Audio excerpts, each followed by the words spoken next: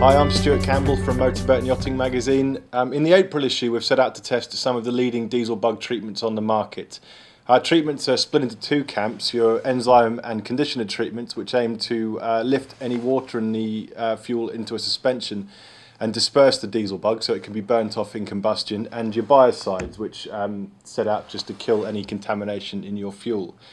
We'll be hearing in a minute from Ian Roos from a company called Fuel QC, and what he'll be showing you is just what kind of microbial life exists in a moderately contaminated fuel sample. So take a look at this.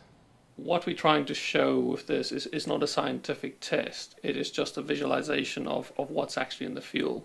Your fuel might look crystal clear or even a little bit cloudy to the naked eye, but that doesn't mean there's quite a few things in there that is smaller than 5 micron, which will pass through a filter but will typically damage the engine on the inside.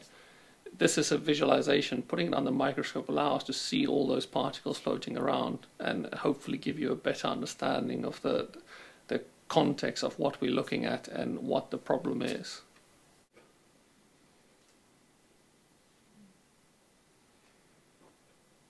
You can actually see something moving in this picture as well. Now you've got your normal water droplet, which is just sitting there, and slowly but surely what looks like biofilm or small colonies is attaching itself to the droplet.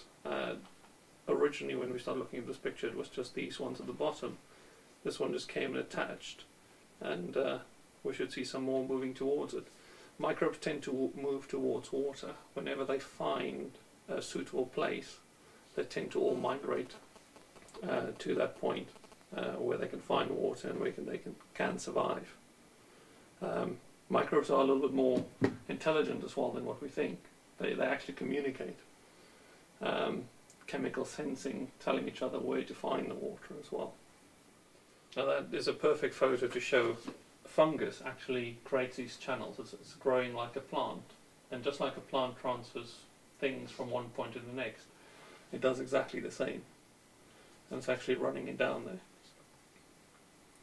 there. And that is just a one big, what we suspect to be a colony, which will be a combination of fuel, water, microbes and biofilm.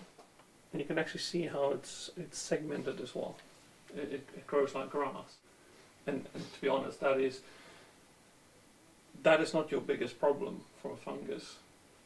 On the end of these you find little clusters as like fruit that holds all the spores. Now right now you might test it and that says, oh, I've got one fungal plant.